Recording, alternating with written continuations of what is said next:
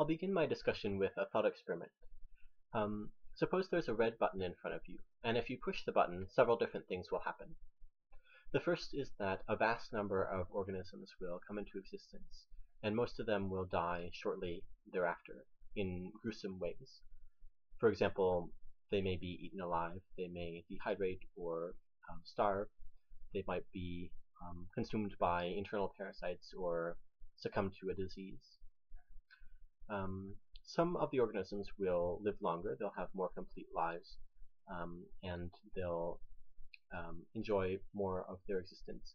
But they'll also experience a great deal of hardship too. For example, they will be exposed to poor weather conditions, cold and heat. They may suffer from inadequate food or fear of predators and things like that. And the last outcome of this button is that a great number of aesthetically pleasing works will be created. For example, poetry, music, and other things that people think are beautiful to look at or to listen to. And my question is whether it would be ethically acceptable to press this red button and create these things. And I think it would not be, and I think many people would agree with this assessment, because even though we're creating some great things by pushing the button, we're also inflicting great amounts of suffering on vast numbers of organisms.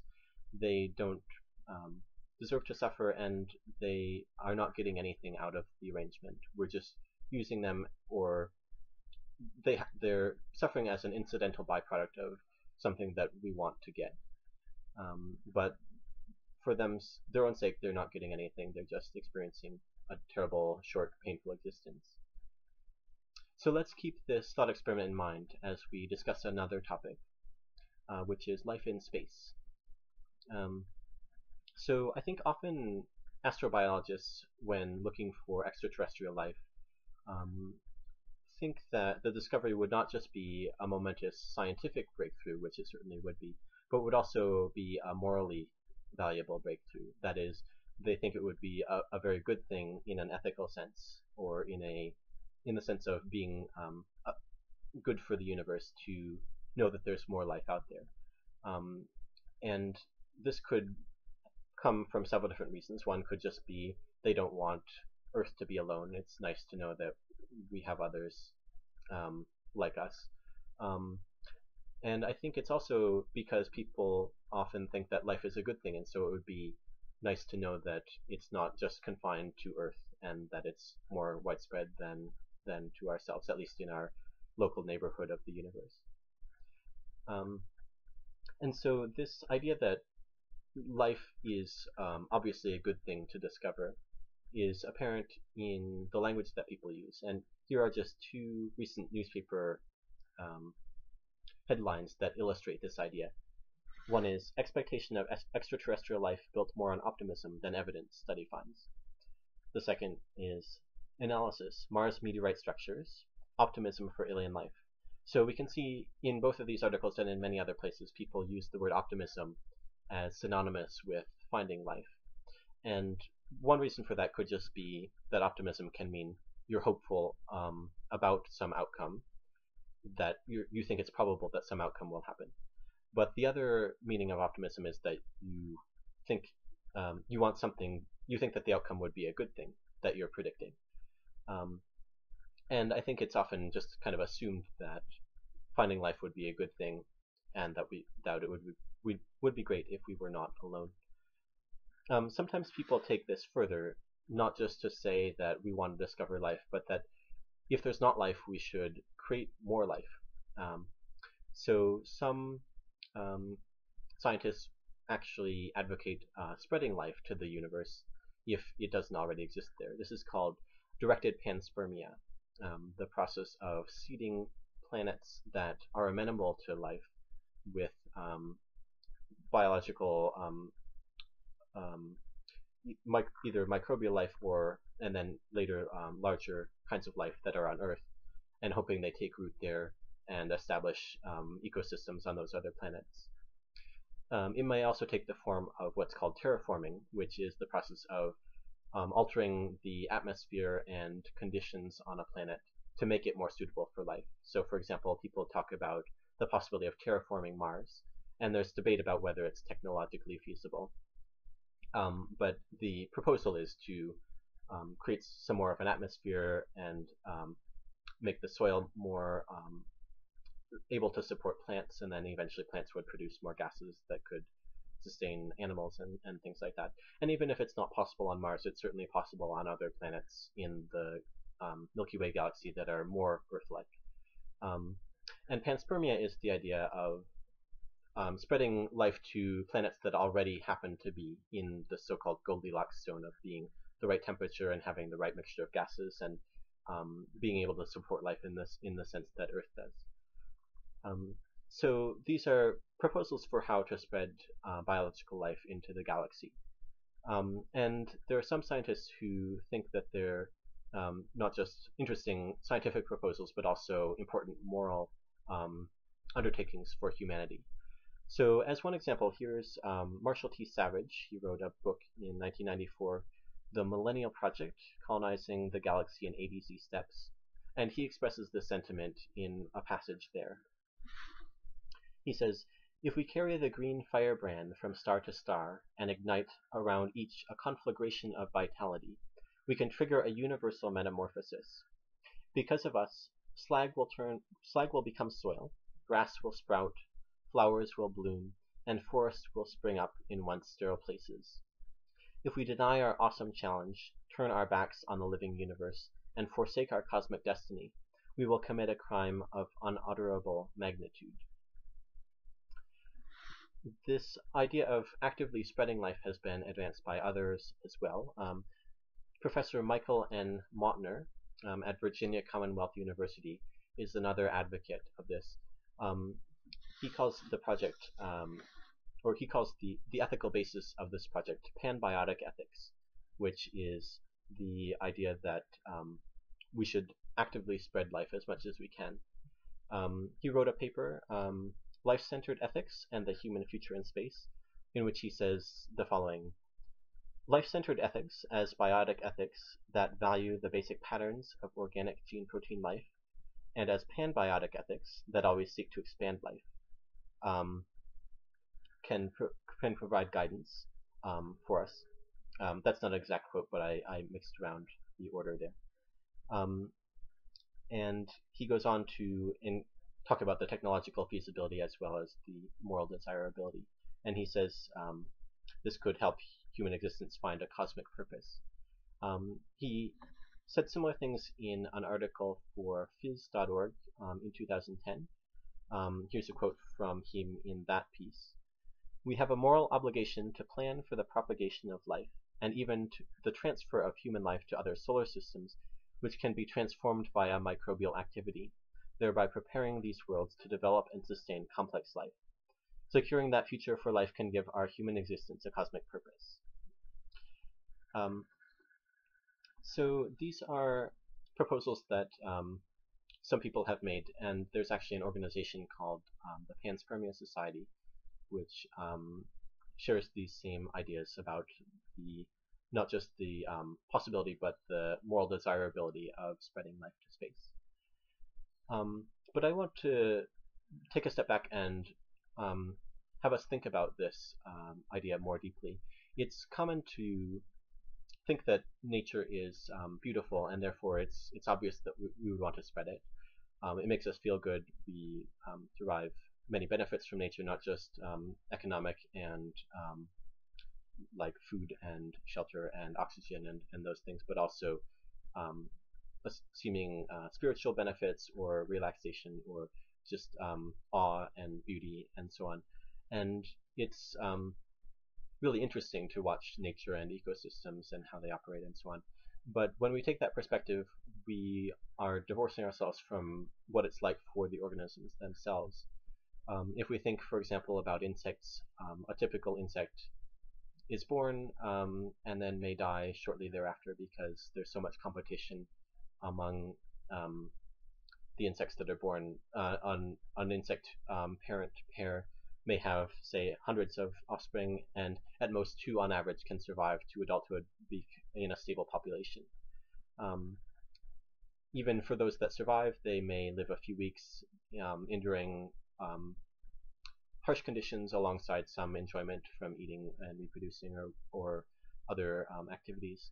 Um, and so um, for the insects themselves, it's not such a great thing. For most of the insects, indeed, it's a very short, nasty, brutish, and short life, essentially. And this isn't just true for insects, but it's also true higher up on the food chain to a greater or lesser degree. Um, Larger animals may have longer lifespans. They may have fewer offspring, and so there's maybe less painful death per unit of life. But even for larger offspring, like larger animals like fish or um, amphibians and reptiles and small mammals, um, they may live at most a few years. Many of their offspring die young. Even the survivors endure fear of predators and harsh weather conditions and lack of food and many other distressing conditions alongside some enjoyments. Um, Humans probably have some of the best lives of any animals on the planet on the whole because we are at the top of the food chain. We have shelters. Most of us are not lacking food on a daily basis.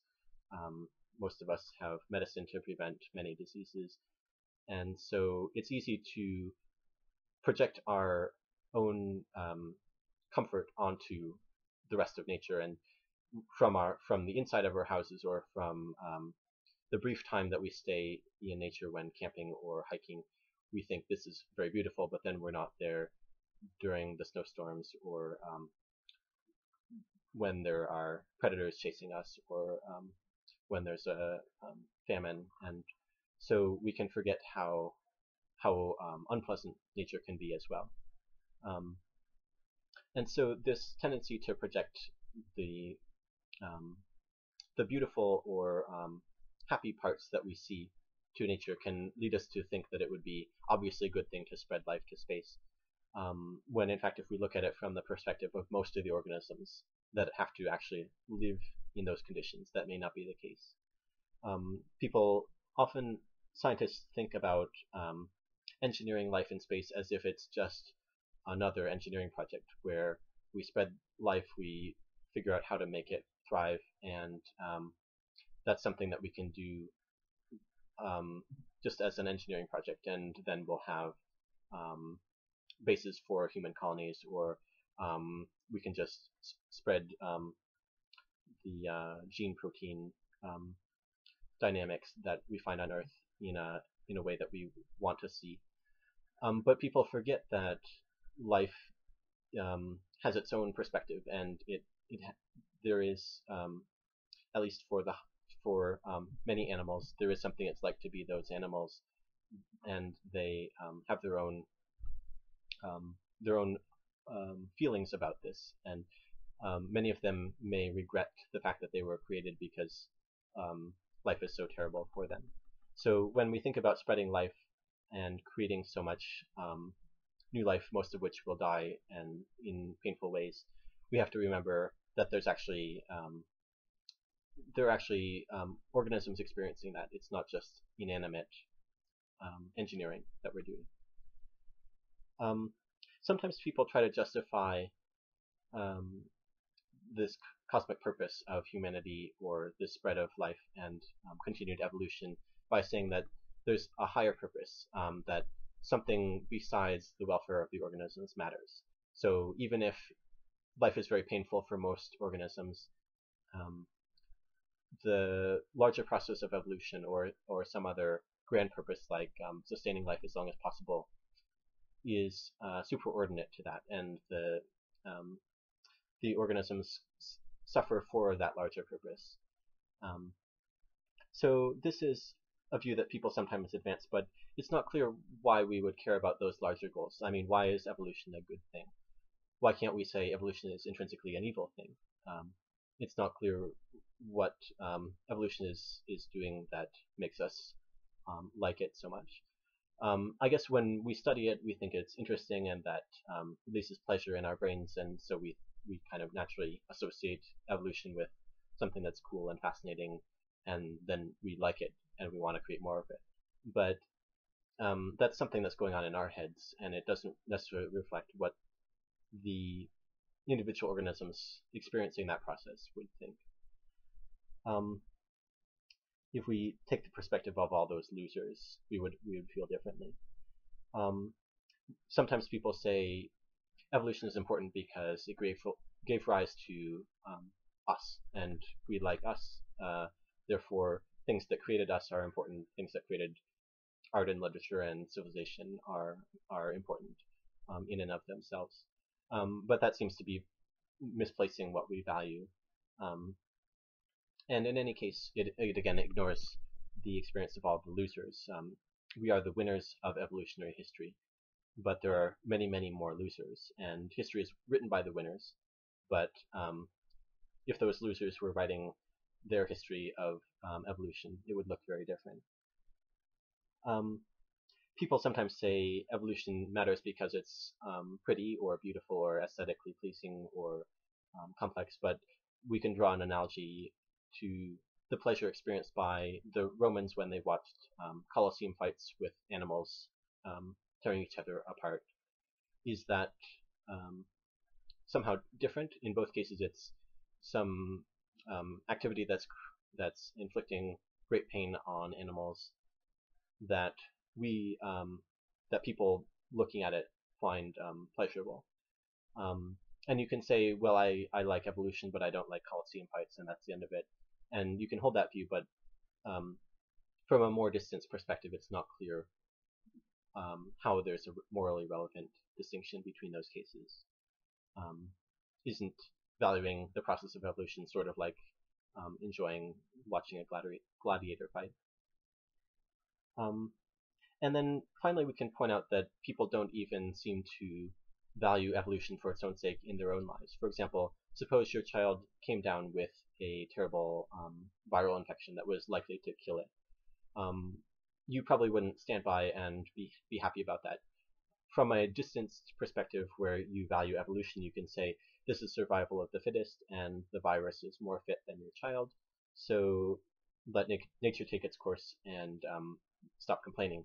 But in fact, almost everyone would be very upset about the virus um, killing their child. And so when it becomes personal, we stop having this abstract, far view perspective.